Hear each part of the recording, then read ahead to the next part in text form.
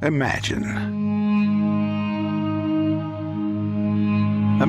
what it was like for those who came before us at the dawn of humankind,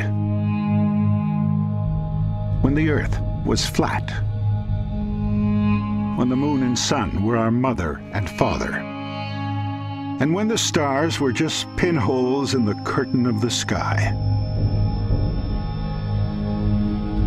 When we drew our history with primitive pictures, when everything we saw was a sign, a flash from the sky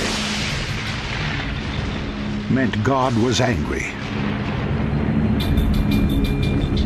When the earth shook, the spirits were displeased. Everything was beyond our understanding, mysterious, strange, wondrous, terrifying, unknown. Yet somehow we believed that we were the center of all things. And then we began to see our world with new eyes.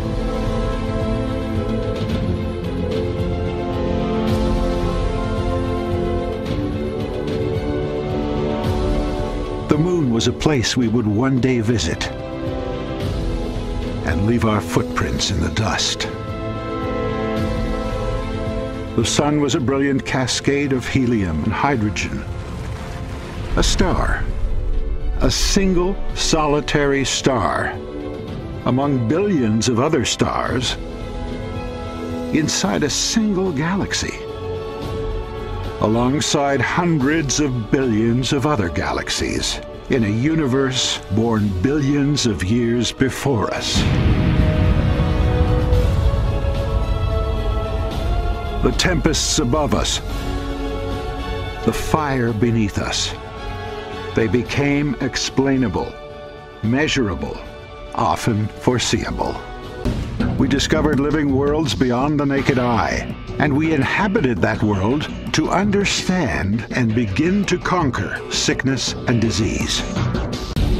Our age is a new age of enlightenment.